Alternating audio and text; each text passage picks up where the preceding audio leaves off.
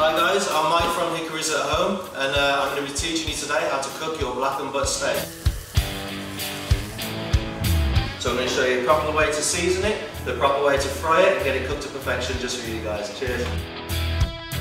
Bring it out of the fridge, out of your packaging and leave it on the side. Either go spicy with the Cajun seasoning that we've provided, or you can just salt and pepper it to taste. That's up to you. You want to get your frying pan medium to high heat. Season with your Cajun.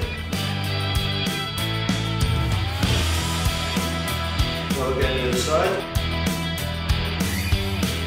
And then once your steak's nicely seasoned there, with either your salt and pepper or your Cajun, you make sure that this pan, medium to high heat, put it in, always away from you so it doesn't splash. Hear the sizzle? That's what you want. So if you want rare, you're going to be cooking for about 2 minutes per side, something like that, once it's been rested, because that'll sit nicely. For medium rare, you're going to want about 4 minutes per side. Anything over, that's completely up to you. I like to cook to medium rare, so I'll be sat about 4 minutes per side. You can feel it. There's the old trick where if you touch here, right at the top, that's your rare, your mid-rare, your medium, and your well done is right on the ball of your hand.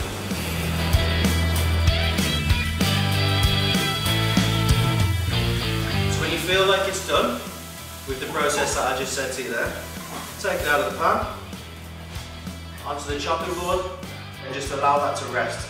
And what that will do is, any of those good juices, they'll be still inside the steak and you'll get a much better cook on that.